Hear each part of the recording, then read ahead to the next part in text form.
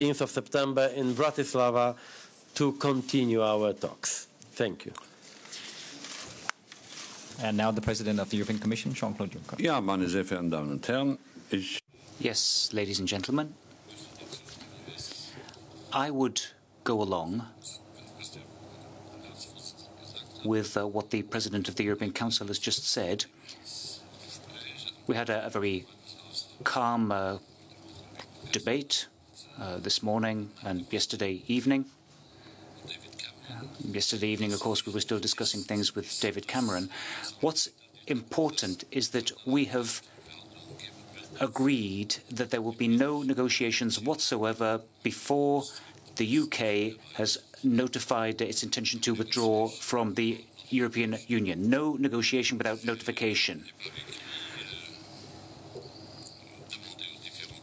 And in writing, I've asked the different commissioners and the directors general in the Commission, I've asked them not to discuss things with individual representatives of the UK. No negotiation without notification.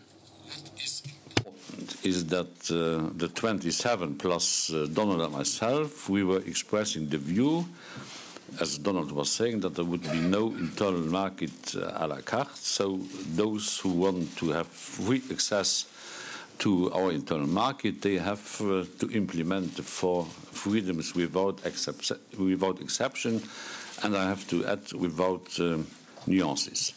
We are expressing the view that, of course, the European Union needs further reforms, but these are not reforms being a complement or the contrary of what we are doing now. We are referring in our conclusions to the strategic agenda of the European Council. This has been adopted on the 27th of June, and the Commission's priority were entailed by these strategic indications of the Council. It's about speeding up the reform. It's not about adding reforms to already existing reforms.